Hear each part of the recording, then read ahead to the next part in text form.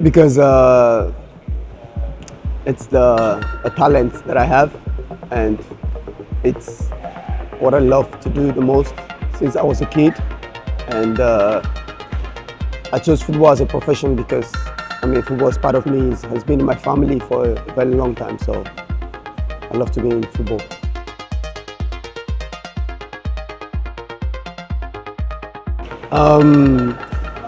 This was when I was about to go into the university after my secondary school. So this was a difficult time for me to decide, because I know as soon as I go into the university, playing football is going to be a bit difficult for me. So I had to make that decision to play football. So I decided to move on with football.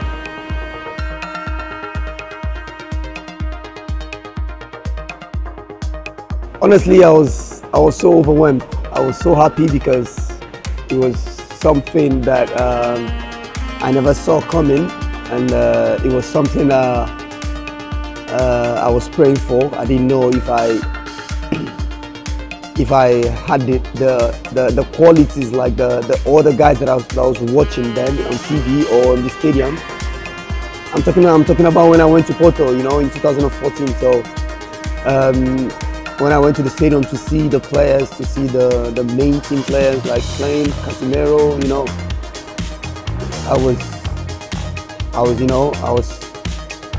doubting myself if I have the same quality or if I have quality like to play like them, and I was beginning to have those doubts. But when I got the contract and when the club told me that they believed in me and the belief in my potential, I was so overwhelmed. I was so happy that I got the contract, and I mean, it was something that changed my life and my family. So I think it's a wonderful thing.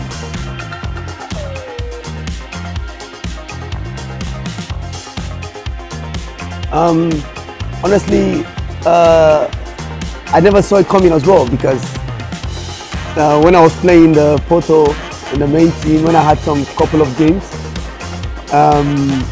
I never knew that Nigeria was watching me as well. So I made some important games. I made some debut in Porto main team, and I never knew Nigeria was, you know, they had eyes on me. So after the game, I had my club telling me that the Super Eagles contacted them, telling them that I'm invited to the Super Eagles.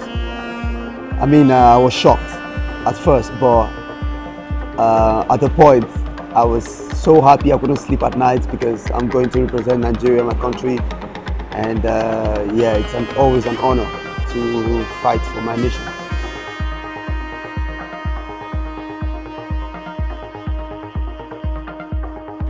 Honestly, I don't have one particular player. I mean, I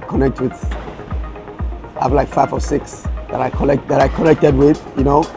So, I mean, like everyone knows, like I'm connected so much with Kelechi Iheanacho, Kenneth Omero, Wilfred Ndidi, Francis Uzoho.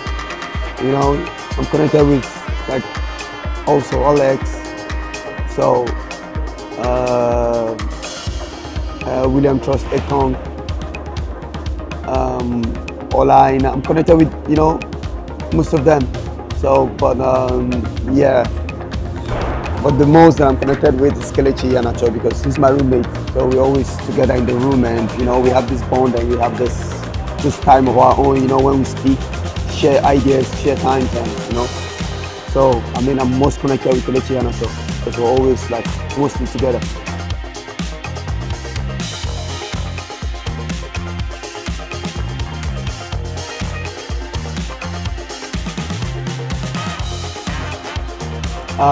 I mean, what I get to understand is, as a player,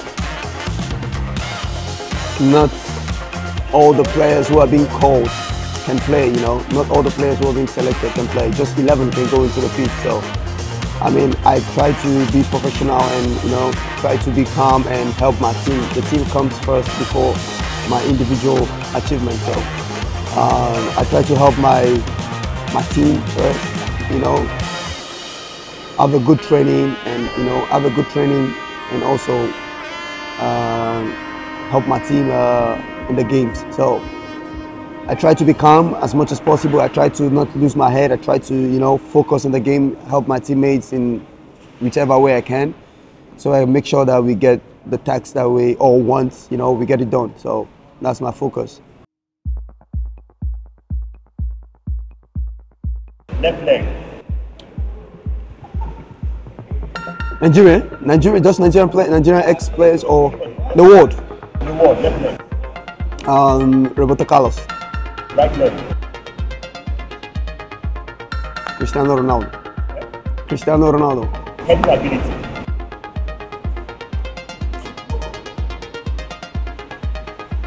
Sergio Ramos. Ball control. Like first touch, ball control. Babatov. Physical ability. Lionel Messi. Pace. Mbappe. Ball sense, like overall ball sense.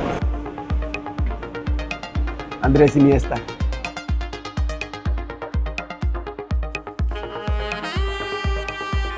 Okay.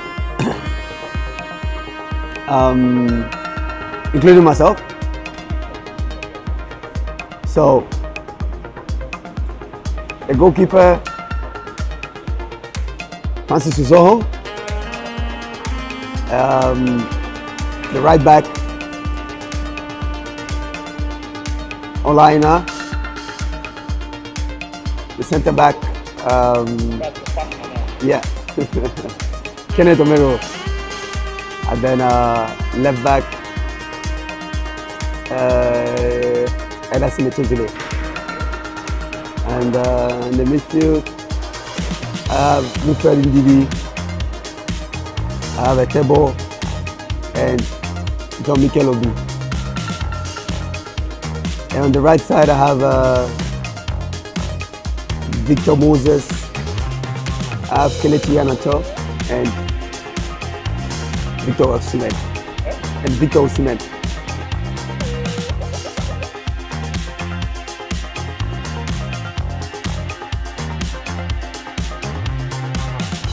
I mean, that is not something I consider right now, but I mean, towards the end of my career, because right now I'm not thinking of ending my career right now. So, I mean, it can be, it can be an option for me, like towards the end of my career or when I'm trying to retire. So, I mean, it's always good to, you know, to fall back to my country and, you know, help promote the league and, you know, help the young ones who are still coming up in football, help them also achieve their dreams.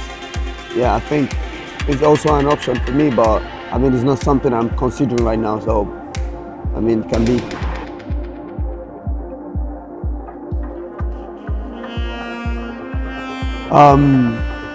Yeah, so what my advice to the young players who are striving to make it in football, I advise you all to just work hard every day, believe in yourself, believe in your dreams, and pray, be committed, put your mind in it, and